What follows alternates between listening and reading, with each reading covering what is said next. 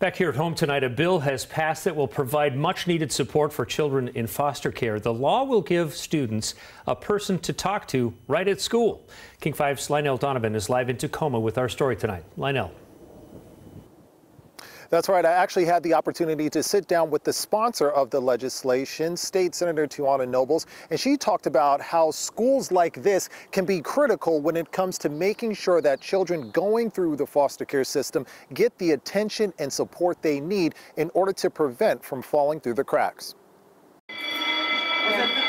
New legislation puts the spotlight on students that may be getting left behind. SB 5184 will now put a trained point of contact in every K-12 school in the state to support students in foster care. The bill is the brainchild of Senator Tiana Nobles, who went through the foster care system herself as a child. As a result, Nobles is well aware of the benefits of a stable school environment. School is where not only I spent my time academically, I spent my time socially in clubs. Also, I spent my time at school as an athlete. It's where I could count on warm meals. It's where I can count on consistent meals. It's where people did see me. Foster care advocates say that maintaining consistency is crucial when it comes to success in school, but it can be challenging to have if you're going through foster care. Most of our foster kids are behind on schooling just because of the transitions of going from home to home.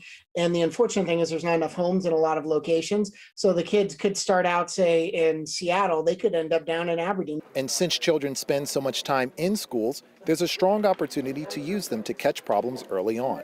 Most of our students, at least 6 hours a day in our schools, which is a good portion of our awake time, in schools, where we do have a great opportunity to change lives and provide that care and mentorship and show concern for our students. And investing in that care could prevent problems down the road that may be harder to solve.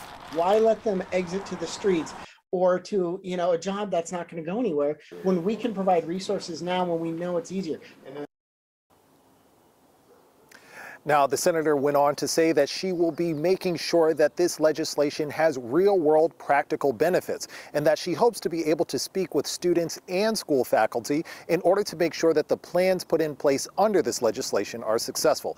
For now, we're live in Tacoma. Lionel Donovan, King 5 News.